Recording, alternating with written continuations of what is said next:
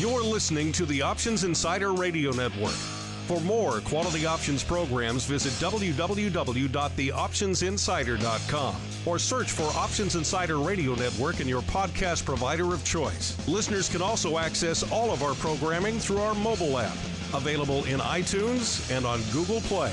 Don't forget to follow along with your favorite programs and submit your own questions for the hosts at twitter.com/options, facebook.com/theoptionsinsider, or via questions at theoptionsinsider.com.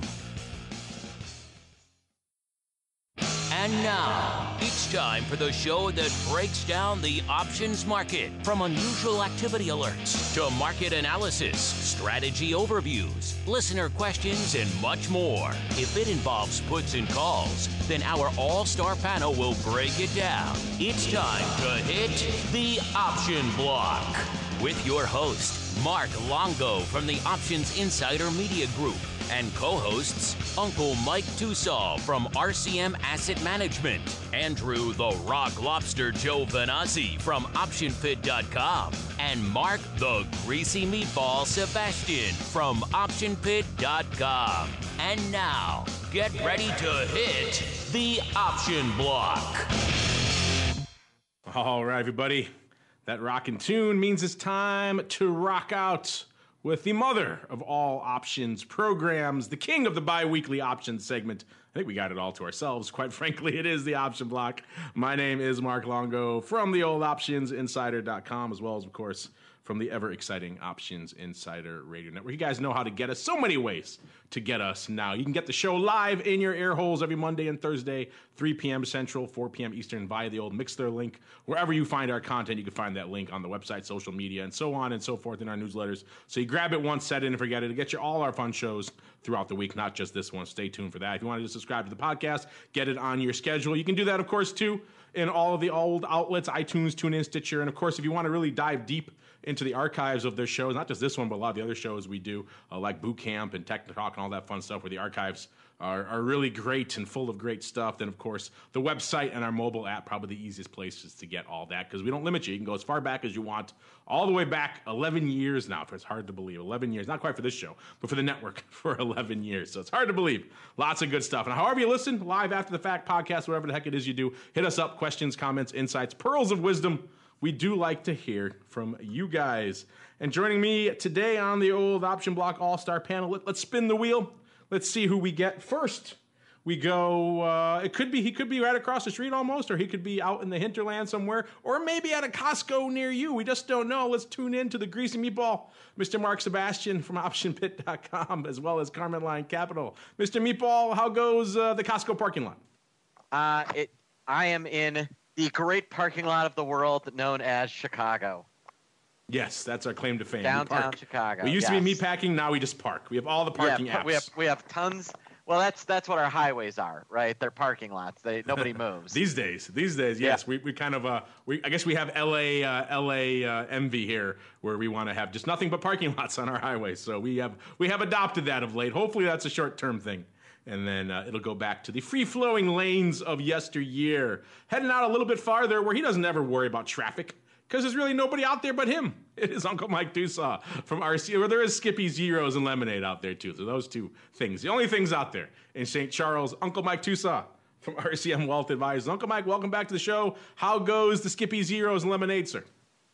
I haven't been to Skippy's in a while, but nonetheless, you're getting me to crave it. For sure, to say the least. Really got to get them to pony up for this show. We've given them so many free ads over the last year since I went out there that got to have at least quadrupled their audience to at least like 5 people now. So there we go. Skippies, cut us a check. You owe us. Meanwhile, it's time for us to keep on rolling right on into the trading block. It's time to break down the latest topics, trades, and trends in the world of options. It's time for the trading block. All right, everybody, welcome to the trading block. This is indeed the portion of the program where we break down all the stuff that was lighting it up on our old trading screens today. We're going to get to the earnings in a little bit. Of course, we got good old Amazon, got Microsoft, got Intel popping off after the bell. We'll get to them a little bit, but first let's break down today's activity. And what activity it was. You know, the last few sessions earlier this week, they were kind of a little bit mixed. Markets are kind of undecided. Are we going to rally? No, we're going to sell off again. No, we're going to rally. It was kind of like those kind of mixed topsy-turvy days. Today, of course, most of the markets ended up firmly in the green, up 1%, if not more. The S&P, kind of the Goldilocks, up about 1%. The Dow close to that, a little bit shy of 1%. And the tech-heavy NASDAQ up nearly 2% on the day. So just what a rally-ho mode kind of across the board out there in Techland. Of course, all that green on the screen means our old friend VIX Cash taking it easy off a nice 7% for all of you percent off fans out there. I know you're out there. Even SIBO puts out percent moves now, so everybody has given up on that battle, I think, except for maybe the Greasy Meatball. He's probably arguing with me right now. But yeah, right around 16.5 to close the day out there in VIX Cash land out there, off about a handle and a quarter or so. So quite the drubbing out there in VIX land, which probably bring a smile to the face of all you out there who've been hoping for a nice steep contango to come back into those VIX futures, and you can just watch the nice healthy erosion as quiet markets prevail. So I was running around today talking a lot of fintech and other stuff at a big event here in Chicago, so I wasn't glued to my screen, so I'm going to toss to you guys, see what caught your eyes. Let's start with the Meatball, because he's already probably angry that I mentioned VIX percent. What caught your eye today, sir? Well, how about Amazon? Let's just talk about what it's doing right now. It's up $100. It's been up as much as $120, and that was after being up almost $60. So we're looking at what amounts to a 12-13% move in a day for Amazon. That is how. So the pre-earnings ramp was, at least at this point, I doubt they're doing their conference call yet. At least at this point, looks to be pretty bullish. Intel, you know, we thought that the earnings were going to be good after AMD's were great, and they were. Intel's up almost $3. The big miss that we've had so far is Mr. Softy, Microsoft, which is down a whopping $1. So really not down.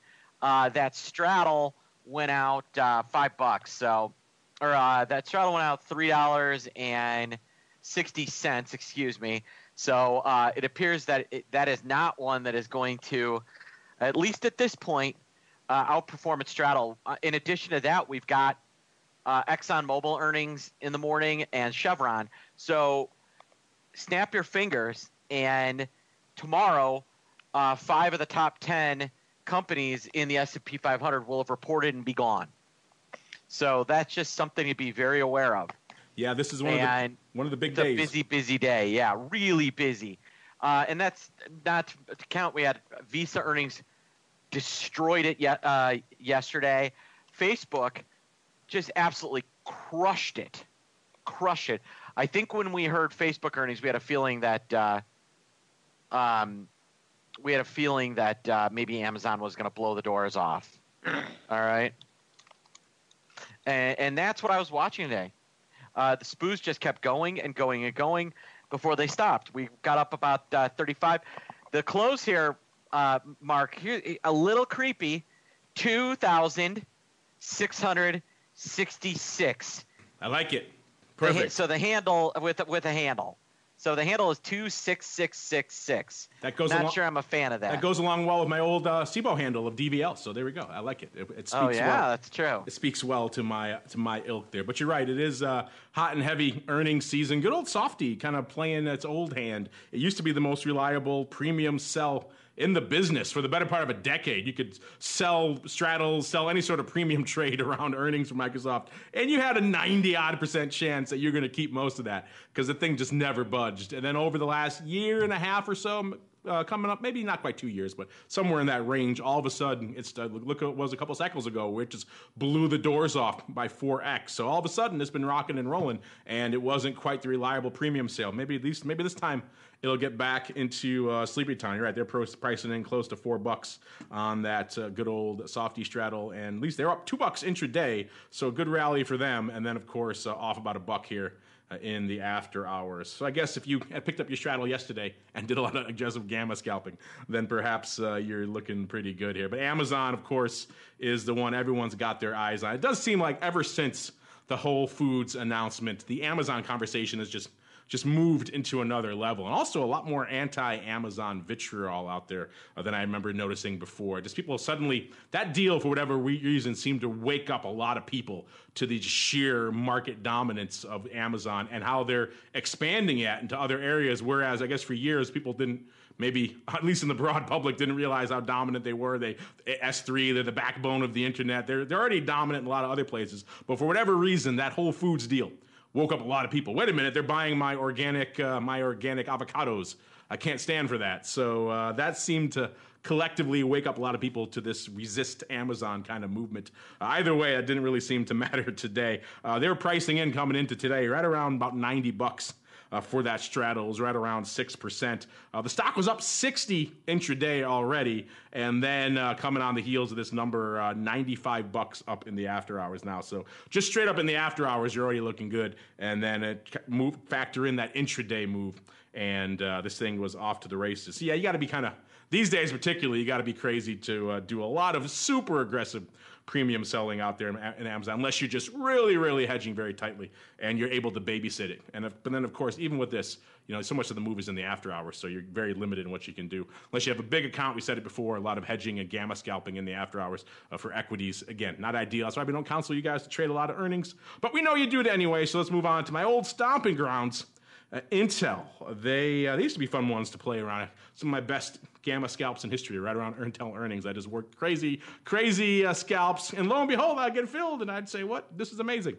Not so much these days anymore, but back in the day, certainly was that way. It closed today 53 and change, up about $1.70 or about 3%. So again, good day for tech names in general. Amazon feeling that lift, actually up more than the 2% of the market, up 3.25%.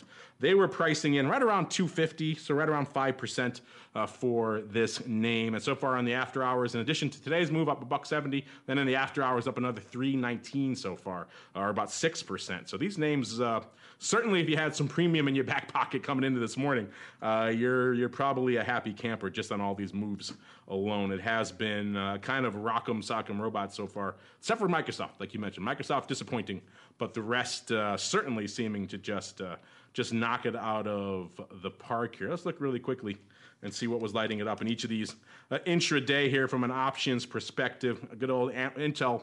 They average about $1.40 a day these days. That's decent paper. It's probably a little bit less when I was out there, but not bad. Nearly 300,000, actually almost exactly 2x today. They do 144. They did 288 today out there, so pretty active. About 180,000 calls, about 100,000 puts, so about 2-to-1 calls over puts. That's kind of in line with what the paper I remember. Actually, I remember the paper out there being a lot more heavily skewed towards the calls, but that was a while ago in a different era for the big tech. Let's also look really quickly on how things were lighting up out here in good old Amazon. Amazon only doing 150,000 contracts a day. I thought for some reason it did a lot more. Doing about 215,000 today, about $1.40 on the calls, and about 77,000 on the puts. About 2-to-1 calls over puts. Pretty interesting out there as well. Again, calls leading the charge as these names are lighting it up to the upside. Let's see how our friend Softy is faring here. They're doing about $1.80 a day, so they're the volume leader out here of the three. Doing about 320,000 contracts today, about 2.6 to 1 calls over puts out there as well, which is kind of interesting. Mr. Uncle Mike, I know you guys watch your Strategic Night as well as your other names. Your beloved Apple, not really feeling the love out there, only up about less than 0.5% today, when the rest of the NASDAQ up about 2%. So interesting stuff. What was catching your eye out there today in the midst of all these kind of interesting, weird developments? Well, first off, I got to say it. Never before in the history of the entire stock market has there ever been a better time to sell Amazon than right now. I was going to say, did we hit a broad record I was not aware of? Okay, Amazon. Is, I got you. It's interesting to watch inherent evil get rewarded, isn't it? You're angry about those organic avocados. They're like Kai and Tai. They're so evil. Don't you like buying your Amazon Echo at Whole Foods, though? It's cool. Oh, things that will never be in my house is an Amazon Echo, unless they're paying me for it. All right. Your data, with all of this craziness around data and everything, all the ridiculousness, the same people that are like, how dare they collect my data on Facebook, then they go out and put an Amazon Echo in their house. And it's like, you clearly are an idiot and don't care. And you're just, are politically by. And it's just ridiculous. But Amazon's up $100 right now, folks. But like I said, they're like Kai and Tai. They're so evil. I don't know how many people are going to get that reference, but they're killing it. But Intel, great day for Intel too. Up $3.60, an almost 10% move in Intel right now. That's nothing to joke around about. That's a big move and for let's them. not forget Facebook. Even though they're old news at this point, they were the big news today, or at least as yesterday. Yeah. Yes, they were. And you know what was nice? When it was getting killed, slowly accumulating some out-of-the-money calls a year out. And those work. This Facebook is Equifax 2.0. It is, that is basically what they are. That's it. Oh, kudos to you. I do remember you saying that when it happened.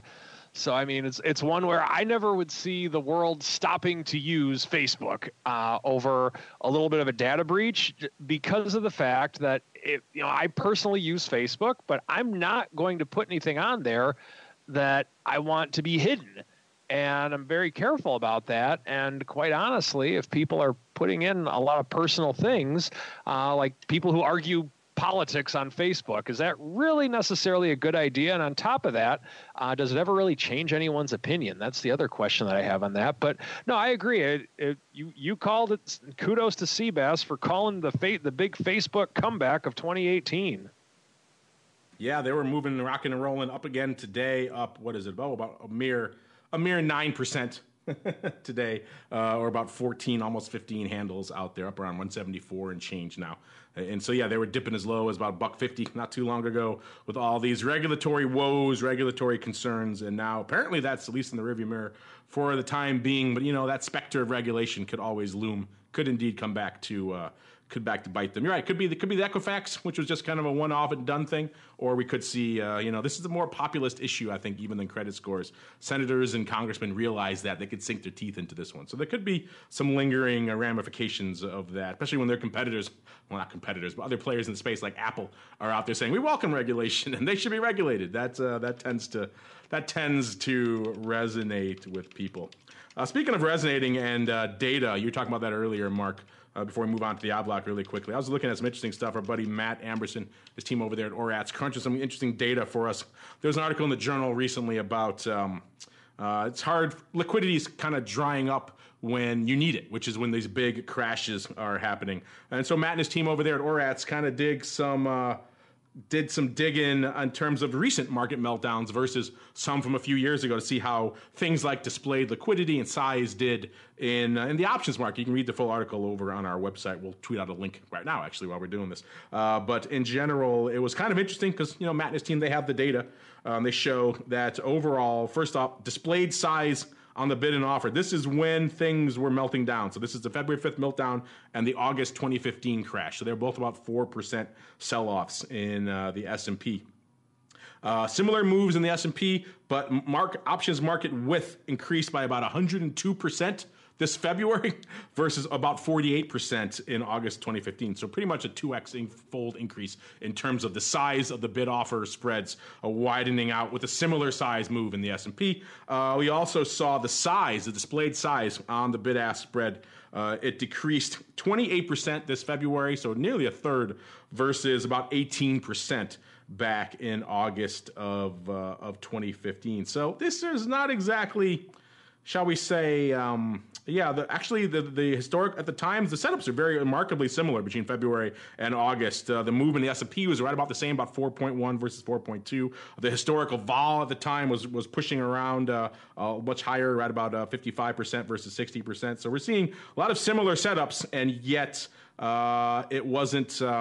We saw the displayed changes in the options market, kind of alarming. Mark, this is probably something you're probably dealing with a lot more out there, running a couple of funds now. Is this data kind of back up what you've been seeing anecdotally for a while? Or does it surprise you? No, it doesn't surprise me at all. This garbage.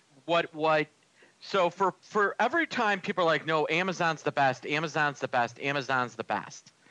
What has happened in the options industry is what Amazon is trying to do to the retail industry.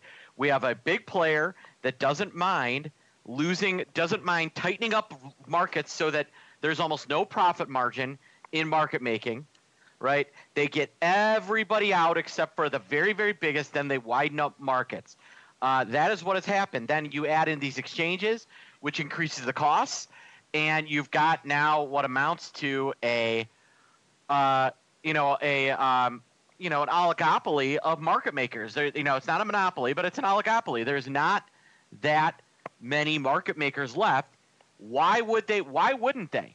If I was one of the 4 or 5, 6 market makers left, why in the world would I do that? Especially with auctions, with orders being directed to market makers first, with bid-ask spread rules, right, and with best execution rules. If I improve an execution and markets are wide, does that fall under hitting my best execution rules? Mark, this is a little, this is kind of a theoretical question, right? Yeah, that gets into the whole issue of auctions too, right? Some people think they're the worst thing on the planet. Other people think they're the best thing since sliced bread. And that probably. No, if I'm paying for order flow, and I promise that I'll improve the markets, that's the best execution. What motive would I ever have to post a tight market? Ever? Zero, none. Yeah, that's part of the issue. And that's part of the reason why completely the issue. That's why the displayed size. That and the 16 exchanges. Yeah. That is the issue. Not quite 16 yet, but we're getting there. Q1 of next year when your buddies. I'll be talking to your buddies at MyX Exchange soon, and I'll be sure to send them your regards. Yes, you're right. Those auctions certainly probably a big reason why that displayed size certainly has gone down, as well as why the spreads have gone up. If you're not familiar, listeners, of course, you have these price improvement auctions that are kind of de rigueur now out here in the option space. Everyone's got them. And they can be great for retail. You get better fills. They were designed with good intentions to help protect market makers in terms of really not having to show their best hand, and kind of help them getting run over. But on the flip side, guess what? They're not showing their best hand now. So as a result, you got wider markets and all sorts of other issues plaguing things. Interesting stuff. We probably spent a lot of time talking about this as well, but check it out on the website. You can see the data for yourself, or head on over to the ORATS blog or ATS. They have the data there for you as well, and we can read that Wall Street Journal article kind of hitting on the same things. Meanwhile, we got to keep on rolling into the odd block.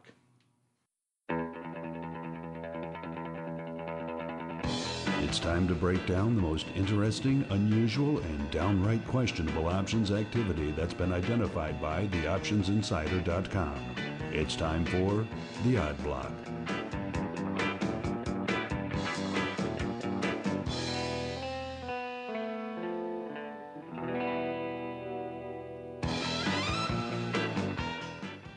All right, everybody, welcome to the Odd Block, the portion of the show where we break down the weird, the wild, the wondrous paper that is lighting up the tape. Let's start off with our old friend Tesla. Feeling the love today as well, up about in line with the NASDAQ, right around a little bit less than 2%, so quite shy, a little bit shy, right around 5 handles. Still well south of that mythical 300 level, right around 285.5 right now. So for all of you guys out there who I know were aggressively right in that 300 strike on the put side, hopefully you've made some adjustments forthwith. Let's look here to see what's been lighting it up. We were talking on our last show, these catastrophe puts, were they lighting it up? Yeah, they were lighting it up earlier this week on our show, and since the last time we've all gathered out here on the show, they've done a lot more. Remember at the time, they were not quite over 50K in terms of OI. Now, guess what? They've blown through that, threatening 52,000 open on these crazy things. Another 335, again, Jan 2019, 50 puts for all of you who may have forgotten out there, listeners. They're right up, back around $150 again, right around their native support level of late out there. So these things, 52,000 of them open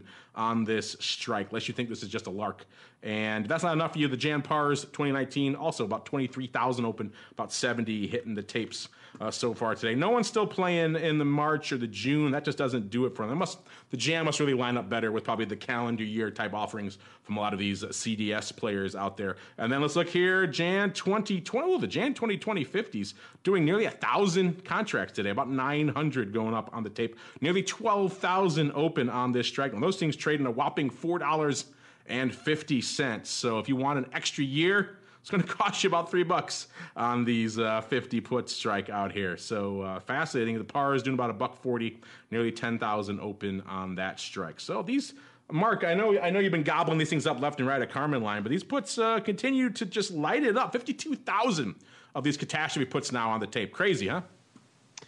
Not so. I mean, it's crazy unless you own a bunch of debt. Then it's not so crazy. It's crazy if you own some stock. Unless you own a bunch of stock, it's crazy unless you think that Elon Musk is a lunatic and a liar and probably doesn't sleep on his factory floor and probably sleeps in a really, really, really, really, really, really, really, really, really, really, really, really, really, really, really, really, really nice mansion. And that he'll be fine, and the bag holders will be the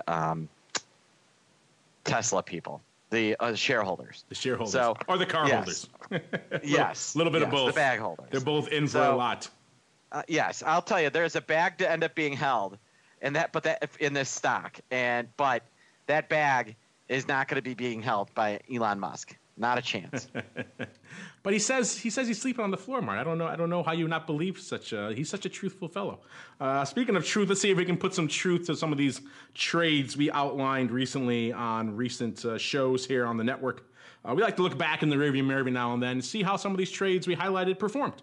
Let's kick things off with a massive sweep of these April 12-half puts in CNHI, in CNH Industrial, ticker symbol CNHI. We profiled these first back on March 22nd on the show back then. So a little over a month ago now. We saw paper doing about 7,500 for this name that only averages 300 contracts a day. So it was a sizable trade, however you want to break it down, let alone for this one. They were doing all the oxygen in the room and then some. Someone coming in, gobbling up 7,500 of the April 12-half puts, doing it for about 51 cents. So through the offer, they were offered at 50 cents. But sometimes you got to do that stuff when you're buying up more than the, let's see what the ADV is on this thing. The ADV is about 7,000. So you're buying more than the total open interest on the entire name. So you got to pay up a little bit to do that. And so they did. They bought through the offer about 7,500 of these things. Let's look at the chart here to see how these names performed. It seemed like it was kind of one of your standard hedges going up here, and the stock actually did flirt with that level. Remember, 12-half put, these things expired on, what was the date? The 20th.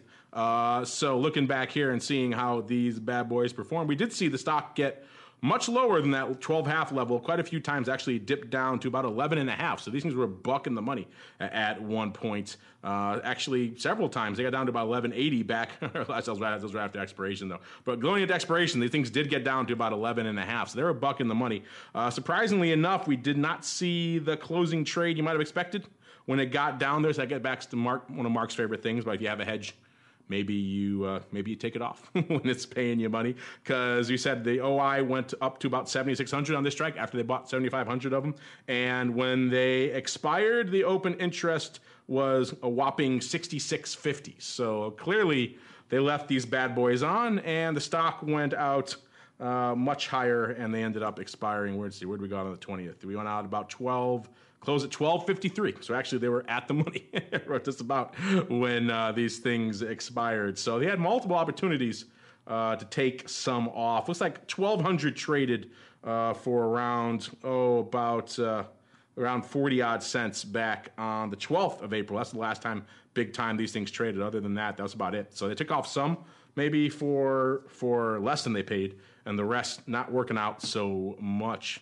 Mr. Meatball, I know this is one of your favorite tenets over there in your classes, that if you have a hedge and it goes your way, it behooves you to take it off. It seems like our friend here perhaps not getting that message. Yeah, either take it off or adjust it. You can, if something gets in the money or at the money and it's working, then, roll it. Now, the alternative is maybe they didn't make a lot of money. I don't know what the high was on this, but the stock got there, but maybe enough time passed that they didn't have a great opportunity to actually make money on the hedge. It's always something to think about. Let me look here. See, this thing's got to be a high of about, according to our friends over at Trade Alert who have all the data, they got about 90 cents around that time. So they could have taken them off for a decent level. And they ended up taking them off. They ended up taking off about 1,200 of them when they got they lost about half that value. They got down about 38 cents. So yeah, they had better opportunities. Clearly they were concerned, and they had a right to be. They were in the right, just not in the right in terms of timing. Or maybe they were so happy that their stock kind of came back to unched that they didn't care about the 50 cents they spent 7,500 times. You and I would care about that. These guys apparently not so much. Not enough at least to take it off when it was worth double. You can always buy some more puts cheaper, lower down, and keep that train going if you want, and still keep some of that house money in your back pocket. All right, let's see here. Moving on. So far, that's one well-timed trade, but still a loser at the end of the day. Let's go on to number 2 here. This is, your favorite, Mr. Meatball. This is L Brands Inc., ticker symbol LB. They of Victoria's Secret fame. Your favorite clothier out there, Mr. Meatball. This one closing today about 35.5, pretty much unched on the day. But we weren't looking at them today. We were looking at them back on March 8th. At the time, we profiled what Mr. Rock Lobster likes to call line in the sand puts. A whole bunch of these bad boys. Someone blasting out about 20,000 of the April 37 half puts for a whopping 45 cents. Doing that on, let's see, March 8th. And 37 halves. It was all opening. The OI, actually, well, let's see here. This one, another one where the underlying, looks like 37 half. We kind of actually did hit it, but not in time for, these were April puts, so these had to expire on the 20th. So on the 20th, the stock actually did go out. Actually, these were actually in the money by a couple of handles. So it looks like someone perhaps wanted to get themselves some stock because this LB closed 34, shy of 34.5, 34.37 on expiration there. And the OI on that day was close to 30,000, 29,000. So someone put these on for 45 cents, and these puts were worth about somewhere around $3 when these puts went out. So clearly they decided we're going to buy ourselves some stock here on these names. So yeah, interesting stuff here. Looks like our friend here wanted to buy some stock, and I guess he did. Or maybe he didn't want to buy the stock. Maybe he really wanted that 45 cents 20,000 times. He ended up getting some stock, and looks like right now the stock is still below that at 35.5. So Mr. Meatball, he drew his line in the sand. It hit his line in the sand, and he decided, I'll take the stock. I guess there are worse ways to buy some stock if you have to. This stock is a dumpster fire. It looks terrible. This is just a complete dumpster fire. They've got earnings coming up again, and it's going to keep going. I get why someone would want that type of protection, why you'd want that line in the sand, because this – I'm sorry, but, apparently – I don't know if you heard the trend about women not wearing underwear at all, but apparently that's really killing L Brands. And I know that the trend is with men because I'm not wearing underwear and never do. There we go. File that under the information we neither wanted nor needed here on the old option block. Let's quickly move on from that, listeners. Get that image out of our head, and let's go back to the relatively tranquil, non-confrontational, non-disgusting world of sporting goods. It's Dick's, talking Dick's Sporting Goods, ticker symbol DKS. Closing today about $33, even up about 1.5%. So a good day for Dick's Sporting Goods. But we're going to go back actually all the way to April. Actually, wrong. February 26th. Easy for me to say. Again, someone's drawing a pretty sizable line, actually a much larger line in the sand this time, with some puts. It was the March 25 puts, to be precise. Over 175,000 of these things going up for a nickel. I remember the time the Rock Lobster was on the show, and he was not at all enthused by someone selling 175,000 nickel puts. It was a big day. Actually, a lot of back and forth, it seems like, on those, because the OI went up by about 90,000 on that after that trading day. So roughly half of that increasing the OI there. So clearly a lot of back and forth trading on that, but still net opening up about 90,000 of these puts for about a nickel. And looking at the chart here, ever since then, these were March, so they expired on March 16th. And let's look here, the stock never really threatened that, hit 30 on the 2nd, and then it dipped down on the 13th to 29.5. And that was about it. So it looks like these went out with about 90,000 open on the strike. So clearly our friend kept his nickel. So he made about, not quite $500,000, but pretty close to it this is about less than a month's work here. About 3 weeks and change works here, about $500,000, which I guess you consider all the capital you got to tie up for 175,000. Well, and there's really 90,000, but still, 90,000 of these puts is, I guess, a decent do. But you tie up a lot of money to do that. Mr. Meatball, people always forget that portion of that. You know, you're writing these puts, it's a nickel, it's free. But then, you got to keep some capital in reserve. So how does this factor on your return of capital, efficient use of capital usage? Would you do 90,000 of these puts for a nickel to make 450? Oh, yeah. I mean, who wouldn't do that, right? I mean, these are sometimes called we used to have a trade called a cabinet, which was for a penny. Now, we kind of lumped nickels into that as well. And my old boss, Scott Kaplan, used to say, people who sell cabs end up driving cabs. Now, I guess we'd have to start calling them Ubers because nobody drives a cab anymore. That analogy is all sorts of gone People now. who sell Ubers end up driving Ubers. There you go. I guess we can do that one. But yeah, you're right. The cabinet kind of lost its cachet. Not really quite what it used to be out there. Now it's just a penny, which is nowhere near as fun. But yeah, when you're selling this number of puts, I guess I get it. You want to maybe pick up the stock there, but it is an interesting way to do it. I remember your Rock Lobster was quite offended at that. Speaking of offense taken and offense given, let's see what you're up to, what you're angry about, and what you're excited about, because it is time for the Thursday mail block. It's time to take your seat on the All-Star panel as we read your emails, tweets, Facebook messages, website comments, and much more. It's time for the Mail Block. Welcome to the mail block. I'm just reading some of these comments here. Yes, welcome to the mail block. Someone's saying TMI, Mr. Meatball, on your lack of underwear. So yeah, I'm with you on that one. Welcome to the mail block. This is indeed the portion of the show where you guys take the reins, questions, comments, insights, hilarity, pearls of wisdom, all of the above. We welcome it. Used to do it on Mondays, switching it to Thursdays, mixing it up a little bit. Also better for Uncle Mike's schedule over there as well to do his strategery on Monday. Let's get into it.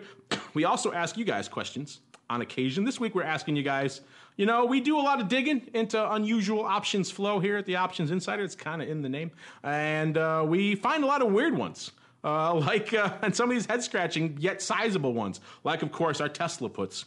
And so we thought we'd ask you guys, which of these following sizable, open, real options, but these are really open right now, do you think has the best chance of actually becoming a winner? I mean, going in the money. I know there's going to be arguments. People have asked us, well, what if you buy these cheap puts and they go up 3x? That's a winner. That technically is true. And all that we agree with, but we're looking at just has the best chance of actually becoming an in-the-money, profitable options position. So that's what we're looking at. So we gave you 4 choices. We gave you our old friends. Got to include them. 49,000 of the Tesla at the time was 49,000. Now it's almost 52,000. Of the Jan 2019 50 puts. So those are there. We got another old friend of the network, the VXX Jan 2019 10 puts. There were currently, at least at the time he wrote this up, 197,000 open of those, including, I'm sure Mr. Meatball has a few of those in his back pocket. We have Uncle Mike's favorite, the GLD Jan 2019 200 calls. There's 65,000 of those. If you're not a GLD watcher, listeners, GLD closed today right around 125. So those are 75 handles out of the money by Jan of this coming January. And to wrap it all up, for the bulls out there, it's 146,000 of the SPY Dec 2019 150. Yes, 150 puts. So that's not quite the S&P getting cut in half, but it's pretty darn bad in terms of what that implies for the marketplace. There's 146,000 of those bad boys open out there as well. Again, we're not getting into intent, bought or sold, any of that stuff. We're just looking at net open positions, assuming they're long open. And if they are, which of these do you think will come to pass first? Let's go to Uncle Mike first.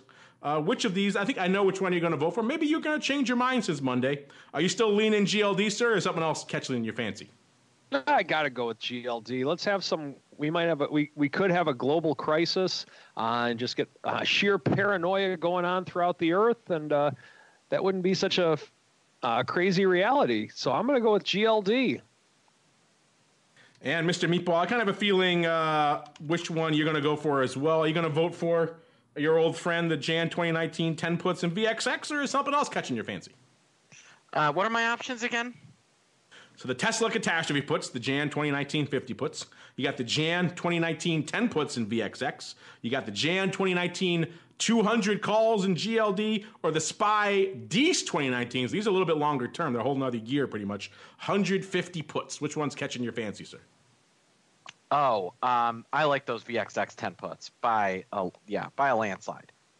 How did I know? I didn't know you got. Although I like the Tesla ones too. I think there's something to those puts. Really? Guys. You like 1 year puts in Tesla for not even 1 year anymore, at the 50 handle? That's interesting. Yeah, probably not. That's a wee bit aggressive. I might give you the pars if I looked askance, but you're right. But the scathing articles out there is going to run out of money within 12 months, et cetera, et cetera. So if you believe those things, and clearly someone does, then these strikes will be deeply in the money within a year. Well, yeah, so far our audience is kind of split. Right now, actually leading the charge are the VXX Jan 2019 10 puts, probably because we talk about them a lot on vol views, 33%, so about a third picking that one. Hot on his heels, though, are the Tesla puts, the Jan 2019 50 puts, doing 31% of the votes.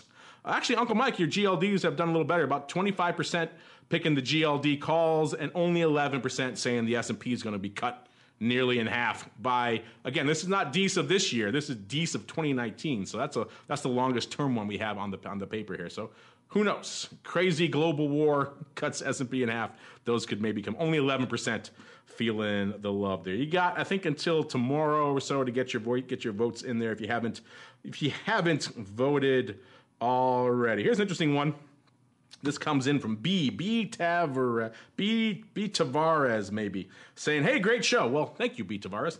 He goes on to say, I'm looking at this chart from Financial Times, and it makes me wonder if I should concentrate my trading in the last 30 minutes of the day to increase the liquidity for my options trades. I wonder if this also applies to less liquid options names. And he thankfully included the chart. It's from FT, I think from a few days ago here. And they're showing this is S&P 500 percentage of volume during the trading day. And so the first 30 minutes is, and by year and how much it has changed. The first 30 minutes looks like it's doing a little bit more than 12% of the volume. Midday is anemic, much lower than it was, shall we say, back in 2004 when this chart did, when it was pretty much 80% was midday. Much less than that now. And then the last 30 minutes of the closing day, which is what he's getting to, this is excluding the closing auctions, is looks like about 18%, 18%. There's the legend here is a little bit hard to read. Again, much higher than it was back in 2004 when this chart opened. And then these closing auctions, we were kind of just talking about with Mark, with those are the PIP auctions, a little bit different, but similar idea. The closing auctions here are doing over 17% of the volume. Again, this is just S&P 500. This is just the underlying. So this is not the options, but still. It implies an interesting thing. We talked about this before on the network, how, especially these days and some of the vol products, even in the big indexes, we see a lot of reshuffling, a lot of rebalancing, a lot of algos coming in to adjust and to set up their things right in that last period of the day. So it used to be in the old days when I walked into, let's say, Intel, all the old timers would wrap up their devices and their sheets and they would leave the last 10 minutes of the day. And I would say to them, where are you going? This is when the good paper comes in. They said, no, kid, you don't want to be here. That's when the pickoff paper comes in. And sure enough, I learned they were right when you got run over 10,000 times by Goldman buying calls right before the bell. You do that a few times and you learn. But that was kind of the mentality back then. And now it's shifted. There's a lot more activity going on in and around that time. Not to say there isn't pickoff paper, but still. Interesting stuff. Mr. Meatball, we'll start with you because you're executing stuff kind of throughout the day here for various size. Have you seen this data here on the S&P, and has this informed your S&P options trading at all? No, I haven't seen the data, and no, it has not. I don't like to do a lot. I obviously try not to trade near the end of the day and try and get things done because the liquidity really does dry up after the bell. But that 3 to 3:15 time, when you need something done, it's not. That's you got to do it. But no, I've never. No, the answer is no and no. Mr. Uncle Mike, when you're rolling the puts there for all the folks in the strategic night and all the folks who are your clientele there, do you adjust it at all? Do you do a lot of stuff towards the end of the day? Or how does this impact your trading? What do you have to say here for our friend B. Tavares? Actually, I have surprisingly more thoughts than you might think that I would have on such a subject. I personally hate trading the first hour of the day just because there seems to, just in my experience with everything that I'm doing, there's just a lot of whipsaws going on. And a lot of times if you're trying to roll something, let's say I'm trying to just roll a short put, that last nickel that I need to get to my limit price just usually isn't quite there. So I typically don't like to trade the first hour of the day if I can help it. But if the fill is there, then the fill is there. Then I'll obviously do it if that's what I need to do. Or if the trade's gone against me and I need to get out, then you got to get out. You got to do what you have to do. Oftentimes, though, and so for exiting trades for a profit or a loss, I really don't have any preference as to when to get out of a trade. If it's at the stop loss, you got to get out. If it's at profit, well, get out. So that part doesn't really matter. But in terms of getting into a trade or trying to make an adjustment, I actually prefer to trade towards the end of the day. The things that I trade are plenty liquid enough to where liquidity is not going to be much of an issue to me. So that's not really the case with me. It doesn't really bother me along those lines. The reason that I like trading towards the end of the day is because for the rest of the day, you know that trade's not going to hurt you. Now, granted, of course, you can get hurt by a trade at any time. Of course, there can be a gap down at night or something like that. But I just, from a mental thing, from trading and just how I like to do things and how it works, I like getting into a trade, and then in case I am second guessing myself, or in case I have any type of self-doubt of the trade, or there's nothing I can do about it because the market's closed anyway. So I personally find it easier for just my own life balance, so to speak, when I'm entering new trades and there's nothing I can do about it right shortly thereafter. I can turn my brain off. I've already done my analysis. There's nothing I can do at this point. And then let's say I am second guessing myself. Well, maybe should I have sold that put, or should I have rolled that call, or whatever the case may be. I can think about it when the market's typically not moving. Now, granted, you have times like today when the S&P is up 10 points and the futures are shortly about right after the market because of Amazon earnings. But typically, there's not as much movement in the markets. And if I do second guess myself, then I can think about it with a clear head, because then if you're second guessing yourself during the day and it's going against you just a little bit, you might tend to do something that I would not have. So getting into trades, I just have a personal preference of trading towards the end of the day. Getting out of trades, whether it's for profit, for a loss, I don't have much of a preference, but typically I hate the first hour of the day and try to avoid it if I can help it. It's interesting. So it's more of a psychological reason for you to trade at the close than anything else. It keeps you sane. It sounds like the trade at the close. It really is.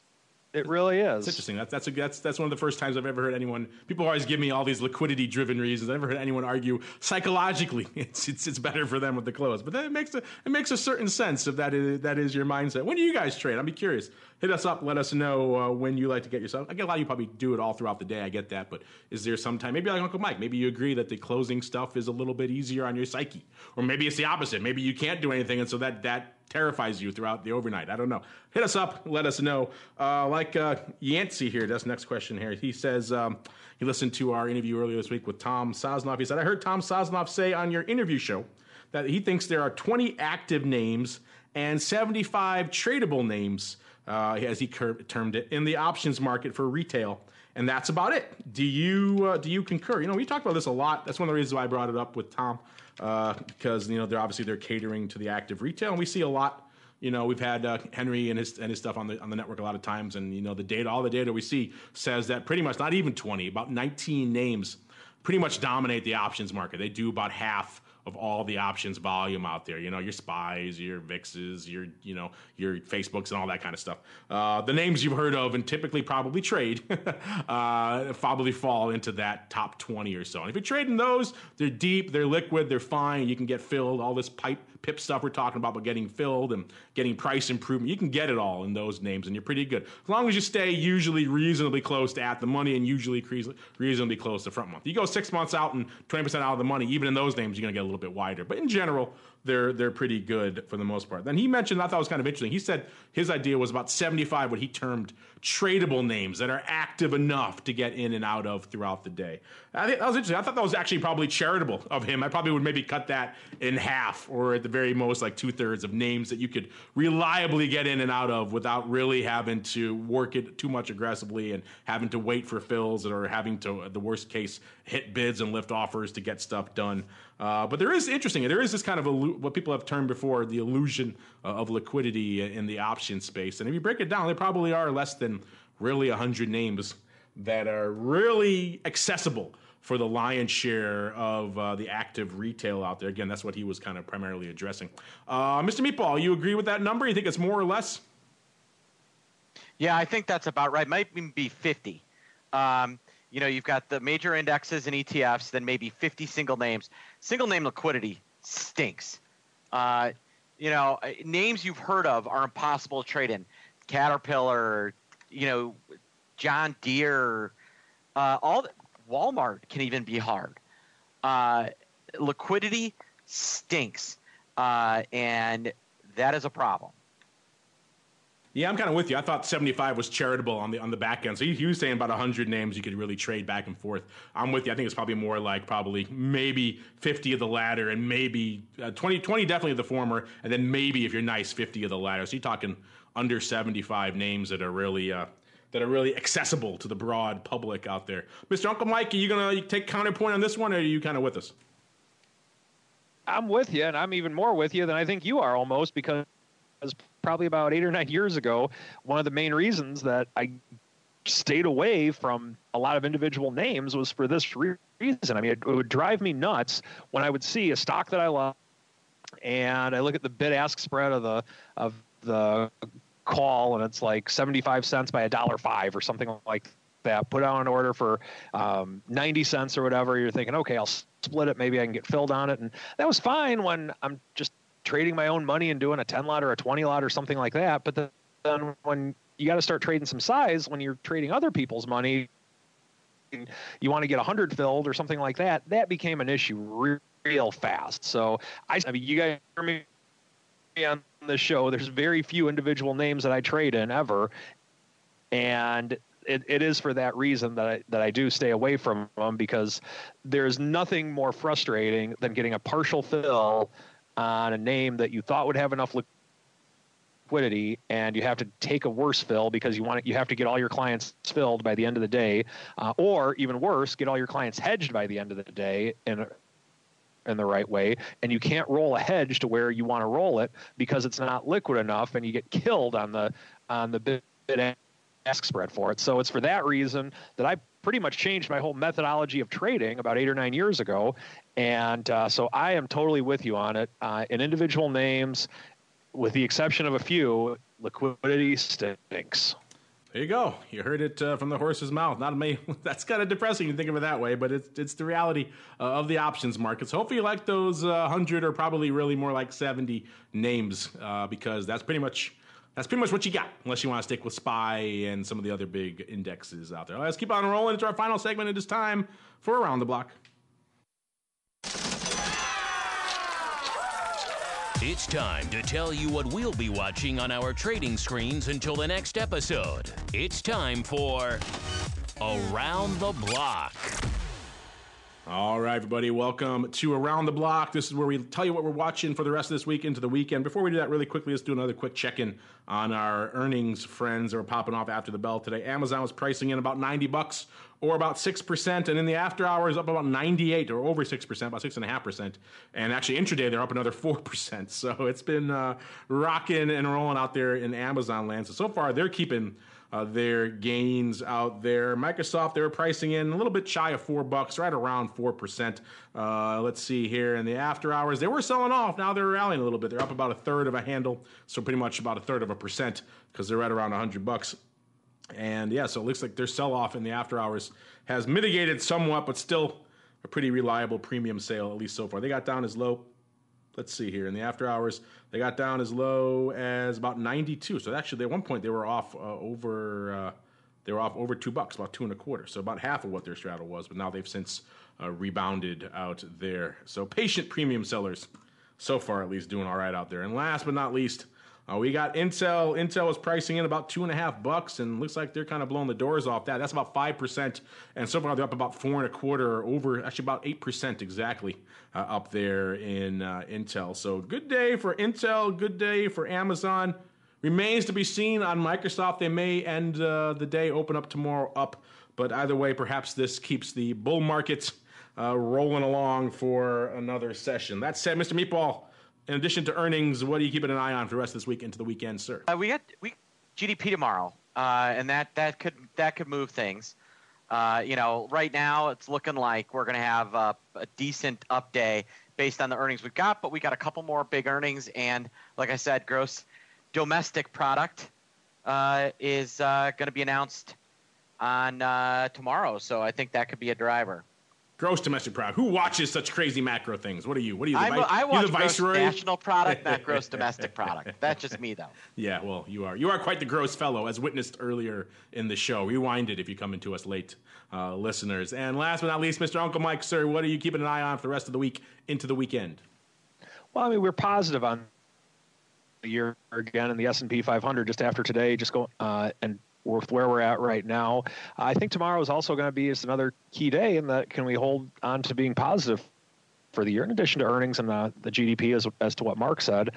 I guess the only concern that I would have from being the bull with which the bull concern is that we don't want another 2015 where we keep going a little bit up and then a little bit under, and then we're just kind of like a magnet to staying the same throughout but wanting to see if we can hold the gains for the year, as little as they may be now, and see if we can build on this with the mighty Amazon.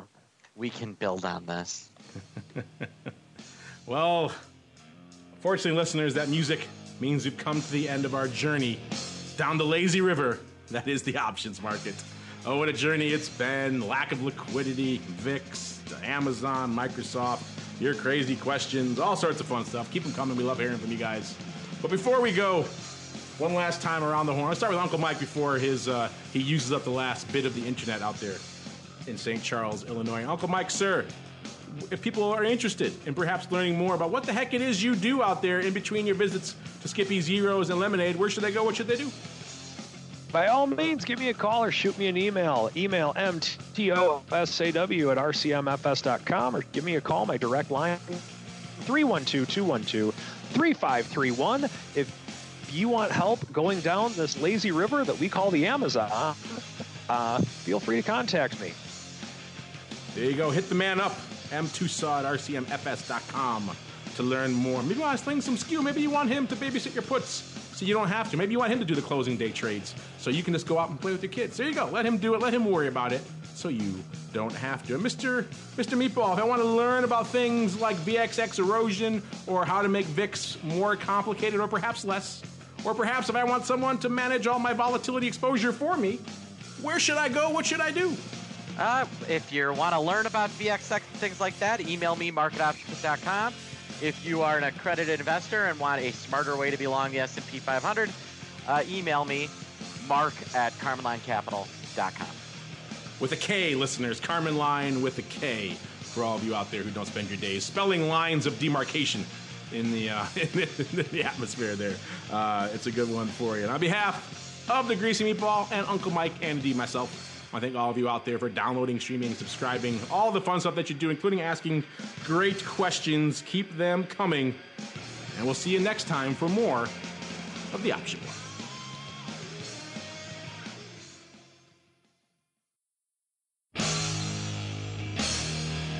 The preceding program was a production of the Options Insider Radio Network. For more quality options programs, visit www.theoptionsinsider.com or search for Options Insider Radio Network in your podcast provider of choice. Listeners can also access all of our programming through our mobile app, available in iTunes and on Google Play. Don't forget to follow along with your favorite programs and submit your own questions for the hosts at twitter.com/options, facebook.com/theoptionsinsider, or via questions at theoptionsinsider.com.